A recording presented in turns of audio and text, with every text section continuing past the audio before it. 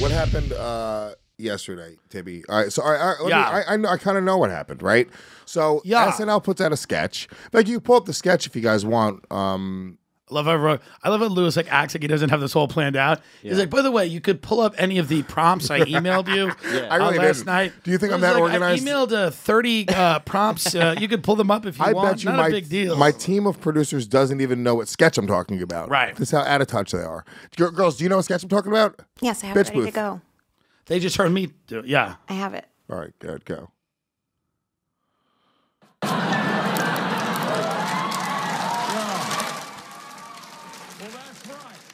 I used to host Fear Factor, and now doctors fear me. Can you help me, Joe? Oh, sure thing, Big Bird. You see, I took Carlos Mencia down. I could take COVID. Oof. Here's some zinc and ayahuasca. Nice reference. And some horse medicine. Why would a bird take horse medicine? I'm a human, and I took horse medicine. Can I pause it for a second? And I'm speaking. That bird is... The Big Bird's the thing that's bothering me the most. Please get flushed down the toilet. What the How lazy are they with their Big Bird? In what world is Joe Rogan taller than I know, Big the Bird? whole thing is fucking... No, the whole thing is it's just kind of lazy. And who's the person on the right supposed to be? Ted Cruz. A.D. Bryant plays Senator Ted Cruz. Why? I'm telling you, the wheels have come off. The wheels have come off. They're just rolling dice. Crazy. It's crazy. What is going on in this sketch? Listen, the writers' room, it's state propaganda. Like, it literally is people that like worked on Hillary Clinton's failed presidential run are writing these sketches. They're so lazy and bad that people are shocked. I like SNL. I said, and I've defended it, I'm like, I think it's funny. I think it was funny last week. It had a few funny things. I watched sketches online. It does. Last Christmas was the Christmas sketch that I saw that like, people were posting it like it was cringe, and I was like, it was the one where the mom only gets a robe every year for Christmas, and it was funny. It was funny. Listen, it made me laugh. I get in real trouble because I try to make like a nuanced point. Yeah. Where I'm like, the show's funny, but the reality is when they do this type of stuff, which is so transparently like this just political low-hanging fruit.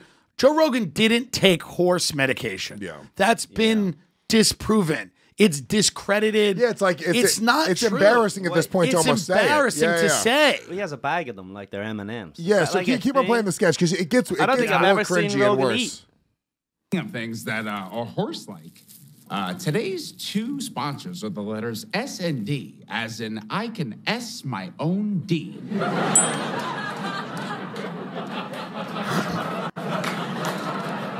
Oh my God, isn't this for kids? No one understands. Yeah, so I mean, that was it, right? So I tweeted that the show, is kind of like lazy, mediocre hacks. Was what I said because the sketch is not good. Everyone, bar none, involved in that show. Well, no, I didn't. I said the show, right? Because I don't mean everybody on the show, but I mean the show kind of speaks with one voice, right? Yeah. It just does, and that's lazy. And I know Joe. He's a friend of mine. He did not take horse medication. He's worth $500 million or something. I don't think he's taking animal medication. And it's just, I'm like, dude, I make fun of Joe. I do the best imitation of Joe that's ever been done. Well, I said that yesterday. I was like, Tim's not defending Joe Rogan or defending the idea of making fun of Joe. Make fun of him. Tim makes fun of Joe better than anybody makes fun of Joe. You do it really well. It's funny. And ivermectin's funny. It's all funny, right? You could do a Joe Rogan experience sketch that would be really, really funny. I just said that's lazy. And by the way, my Twitter, I don't ever know what gets ignored and what doesn't. Right. That's the way Twitter is. You tweet like 10 things, and then you go to the Cheesecake Factory, and then halfway through, you look at your phone, and you go, oh, man, something either... I've said wild shit about that show, about everything, and people don't care. This one, they cared. I looked, it had like 40,000... So the tweet went viral, and I'm assuming Michael Che saw it and had issue with it. So Che, who doesn't use Twitter, he uses... Instagram, yeah. So you guys are on different platforms speaking about each other or / to each other because you're both seeing it. Like everyone's sending it to each other. It's all one platform these days, right? It really is. Like it's just your phone and you're looking at it, but we're convincing ourselves that it's like different houses that you're in. Yeah, it's weird. Yeah, very silly. But you're both seeing this. So Che, what's funny about him is I like him, Yeah, me too. Met. Che's one of the only famous people in the world who will still come and do shows like Legion of Skanks. I think Che's a good dude. I agree with him on a lot of things, right? Like, I agree with a lot of what he says. What I think happened was that got under his skin, what I said. And he hit back at me and basically was like, Tim Dillon tried comedy, got nowhere. Then he became a media personality. But don't get fresh or whatever. And this is right here. I don't care if it's a zillion. Somebody messaged him that he makes $190K a month on Patreon. I don't care if it's a zillion. I know Tim Dillon, and he ain't what you think he is. He's a sweet, humble guy who really tried at stand-up, got nowhere, became a media personality because it's much easier, and we're all very happy for him, but don't get fresh, Tim. So let me defend you here, Tim, because it's very... I mean, you've been doing comedy, what, like 12 years, 13 years? 12 years, yeah. I mean... That's a fucve you've had a pretty good, like you did. I mean, listen, I mean, it's like I'm not gonna say you're not fast track, but you've gotten famous in a pace where it's like, no, you paid your dues for a decade. Yeah. And very recently you hit something that you got a bunch of fans and you're crushing it right now with stand-up. Tim, also, to defend you, is a murderer on stage. You murder on fucking stage. Well, thank you. I mean, so to pretend but that here's where he's right, but it applies to both me and him. I'm known from a podcast. He's known from SNL. Sebastian Maniscalco is known from stand-up. Nate Bargatze is known from stand-up. So I will give him some credit here. I'm not insulted by saying I'm a media figure. That's not an insult. I don't know if it's true, but I don't think it's an insult. I don't think it's an insult to say it's easier to become a media figure than become a stand-up comedian. Number one, in both cases, that would be very difficult, right? Yeah. So to build like an audience... the second biggest show on Patreon, all this stuff. And everybody literally. So what we do is we try from the very beginning. We all take the acting classes. We all take the writing classes, the sketch classes, the improv. We all start a podcast. We all get on fucking Fox News and do those talking head shows. We all do the VH1 shows, Last Comic Standing, Just for Laughs. Everybody does everything. We all try, and what happens is certain things work. You figure out the 2 or 3 things that really work, and you go, cool, this is how I'm making my money, and this is how I developed an audience, and now I get to go tell dick jokes at night, because this is why we all started doing all the other shit we started doing was just so we can go sell some dick jokes at night. So you guys are, you're doing the exact same thing, just different engines. I think if you got to also say you're a media figure if you work at NBC. Right.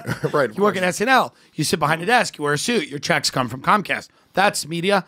I have a platform and fans and an opinion, so... I don't think it's outside of the realm of what's rational to say, like, everybody who's succeeded in this, for the most part, is in the media to a degree. Like, we're all, like, I mean, we are all to some degree. Also, not for nothing, you don't, for the most part, you don't have a boss. You don't have anybody to answer to. I don't have anybody, I mean, for the most part, we all have little things that we have to do. And whatever, But...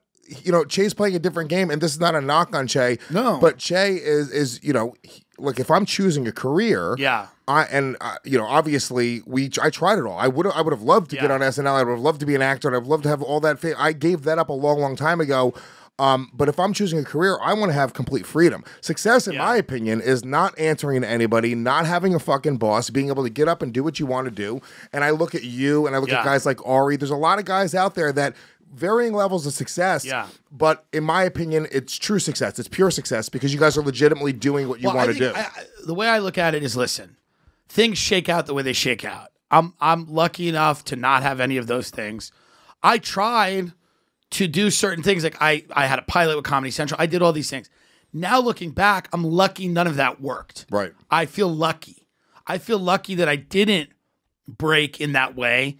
So I can kind of do and say what I want for the most part, and I'll be okay. Obviously, we never know when the internet turns and says you're out, but for the most part, I'm lucky that that I didn't get a show. Like, had I got my tour bus show on Comedy Central, had that worked, I would have had a different career. I think my career is better now than the career that I would have had. Yeah. I don't think it's fair to say I got nowhere in stand-up. I had specials.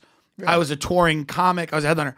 But I don't think that's what it's about. I think what it's about is, like, I'm shocked that the people at SNL are fighting with me. Right. Like, it's shocking to me that I tweeted something and it went viral, and that the people on this show, because I'm, you know, I don't know. I'm a singular entity talking. So it's weird that like I'm in a fight now with this show, with Che's like a proxy of it or whatever. Right. And it's weird. You send a tweet out and then you're in this argument. It was very interesting to watch Che's reaction because he does the thing where he'll, you know, it's a story. He goes, Tim Dillon, ? Really? Tim Dillon? And I'm going like, yeah, Tim Dillon. But it's not working. What do you? It's not like it's fucking Justin Silver. No offense to Justin, but if it was Justin, exactly not like Justin Silver. You know, I would understand him like Justin Silver. Really, the dog guy is telling me like. But it's like, no. Yeah, Tim's one of the biggest comics working right now. And not to kiss your ass, but it just is what it is. So it's like... I just didn't get... And also, Che knows. Che, and I know Che. Yeah. Che knows that sketch sucked cock. That sketch sucked. That's the illusion. He should be going like, yeah, Tim, you're right. That sketch sucked up. If I put out something that sucked cock, and I put out plenty of things that suck cock, I put out me sucking cock. I admit that it sucks cock. The only thing that didn't suck cock. That was the best thing I've done, honestly. Again, sketches about somebody I'm friends with. They're lying and saying the dude took horse medication. It's not true. Yeah. Not only is it not true, it's the laziest, easiest fucking thing to do. It's beyond lazy. He didn't do an impression. Right. He's got the shirt on that I guess Joe wears in a special. Yeah. Why not just put fake tattoos on him and like make it because fun? I think their whole thing is that he doesn't deserve an impression. Well, by the way, we're too good. Pete's covered in tattoos. Here's what it is. They're going, hey, he's not worthy of rising to the level where... But this is a show that did the Mueller Days of Christmas, with the whole fake Russiagate thing where they were like, on the first day of Christmas, blah, blah. Like, this is a show where someone dressed up as Hillary Clinton and sang a song. This is a show that celebrated Obama. This is a show that it's Democratic propaganda, which is fine. That's an interesting point that whether it's consciously, subconsciously, whatever it is, they're like, you don't deserve the impression. You don't deserve the impression. We're not celebrating you. We're not even going to celebrate you with an impression. And this is a show. Which is interesting because it's like Rogan has become so big that he would get a sketch on SNL. You think that they would nail it. And they could nail it. But they don't want to nail it. Yeah. And then like Michael Che did something on Instagram where he goes, you can do whatever you want. Donald Trump became president and Tim Dillon's a star, right? Yeah. So basically I think the point of that is like, isn't the world crazy? Trump became president. So then you have to unpack that and go, you had Trump on your show. Yeah. Like, what are you people doing? Like, you guys don't even know how to do whatever you think it is you're doing. Like, you're saying, I'm shocked. Like, the whole point of that is to be like, I'm stunned that Tim Dillon's a star, that Trump's president or whatever. The word star is retarded, but like, you're supposed to be incredulous of those two things. You helped one of them happen. Yeah. You had him on the show. It's a weird schizophrenic way to look at the world, I think. Yeah. And it, I think, comes from the realization that, like, this is not good. Comics know that it's not good. In fact, the only people truly enjoying that show right now are people that tune into it to hear their politics reflected back to them. Right. You can hear it in the audience. You can hear yes in the audience. Every sketch. How many sketches now are just people sitting down and going, here's the way the world is. Yeah. And then the fucking Daily Beast reading ribeye size steak feet, flat wearing beast women in the crowd go, yeah. And their gay boyfriend sits next to them and goes, this is fun. Yeah. It's not about comedy. It's a cult. Yeah. It's a weird cult. Yeah. You know? Well, I mean, look, I really do. I like Jay. I like him too. I mean, listen, we've never had an issue. We don't really even have one now. He's allowed to have an opinion. It was just kind of, well, you know what it was? It was like you were, defending your friend, but also sort of making fun of this very cringy sketch, which a lot of people made fun of. You weren't the only. A lot of comics were like, "This is fucking bad." What's interesting to me is like, well, he starts taking personal shots. Where it's like, well, Che, like that was my thing that I took issue with because I'm going like, well, he's taking a shot at a piece of content that I don't. Did he specifically write that sketch? I have no idea. Maybe he did. Maybe it was his fucking baby, and he was really proud of that one. Here's the reality. The reality is this: the numbers are what they are. Like, people enjoy what I do. They come out to shows. We have a great time. I've done stand-up for a long time. The podcast is big. I'm happy about that. I'm not angry. So if someone else is angry, they have to look at their career and their life. Yeah, you can't. And dig and go, why am I angry? I'm not angry. I like how you're taking the high road, too, because you took some nasty little shots at him, too. No, I just said what's true. No, You're a literate drunk fuck. I'm walking away. He's a drunk who can't read. Well, he is. No, I mean, I'm taking the high road here. But I think he's kind of. He goes, here's the reality. He's been honest I sell about more that. tickets than Michael Che ever has. Fact. I don't think he's allowed to use his website per his Fact. job. Yeah. And I've built something on my own that he could never do. Also a fact. Che has done well for a drunk who can barely read, but his show sucks and he knows it. Wow. I mean, but listen, that wasn't. I'm not trying to be a dick. Yeah. I mean, this is what it is. Yeah. I mean, I have no problem defending myself and saying this is the way I see the world. Here's the way you see the world. This is the way I see the world. Yeah. And to say that I'm like a media guy, my sketches get more views than yours did. You had an HBO show with a full budget. No one saw it. No one cared. Right. I put out things from a garage that get millions of views.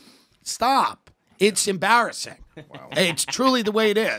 I have 37,000 people that pay to hear what I say every single week. I sold out the Beacon Theater. I don't even fucking live here. We could have done Radio City if we wanted to. We could have done 2 Beacons. Like, what are you doing? I don't know. This is an embarrassment for you. Wow. So, but again, I have no issue. I have no issue with him. I like him. It's like, I don't want to say anything. But I like I don't want him. to say it, and then he might find offensive. it's just what it is. It's like, he's a funny dude. Yeah. He's a funny guy. He's probably the funniest person on that show. Right. Yeah. But to say that I'm not a respected comedian or to say that like I'm some media figure or whatever, and that's what they say that about Joe. They say that about anybody that doesn't have to punch a clock. Yeah. And that's the Well, reality. they say that about Joe a lot, too. Like, or people... Joe is literally one of the biggest media figures on the planet. Yeah. Do you know how much harder that is than being a fucking dumb comedian? Think about that. Think about how many comedians are out there, okay? Yeah. How many of them were good at stand-up? 8? Yeah. Stop. Well, And also, Joe built people this love massive people thing. love to trash Joe's stand-up, too. It was like, he murders in front of like 25,000 people. Yeah. I don't know what metric of like funny we go by, except for the fact that you kill in front of people and people pay to see you perform comedy. Yeah. There's not really much else to it, you know? But all right, I mean, we'll move on. Yeah. Michael Che, Tim Dillon, glad you guys could bury the hatchet here on the show. And, It's lovely. it's very nice. It's weird, man, because I didn't take any of the horse medication.